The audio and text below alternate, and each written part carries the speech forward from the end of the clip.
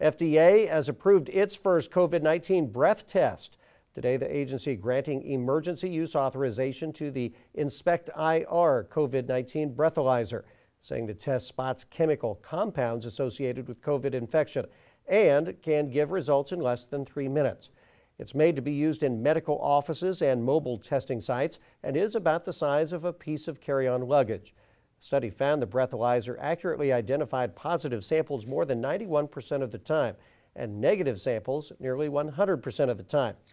The FDA still advising patients to confirm positive results with a PCR test.